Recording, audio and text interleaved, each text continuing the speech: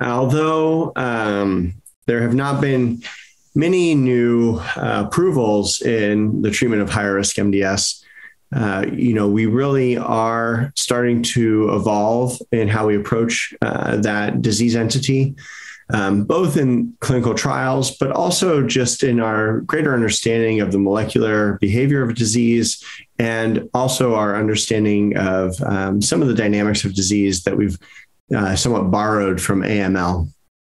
I think that for many patients with MDS, what was known before is all the more clear that transplant candidacy is a critical first step in assessing a patient.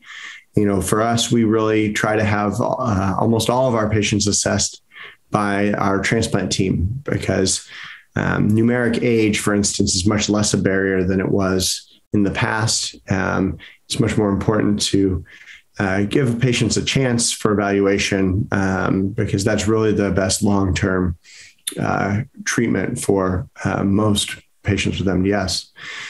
For those that aren't transplant candidates, we're still using hypomethylating agents primarily. And even for those who are and may need some degree of cytoreduction before, I think there is a little bit of nuance that's starting to emerge in MDS. One of those areas is molecularly driven therapies.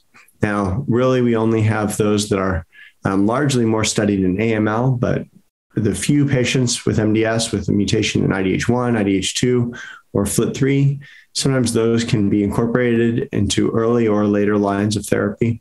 And then thinking about some disease entities as perhaps being more AML-like, I think a good example is NPM1 mutations in MDS. Again, although uncommon, they do respond very well to AML-like therapies, such as induction or azacitidine and venetoclax.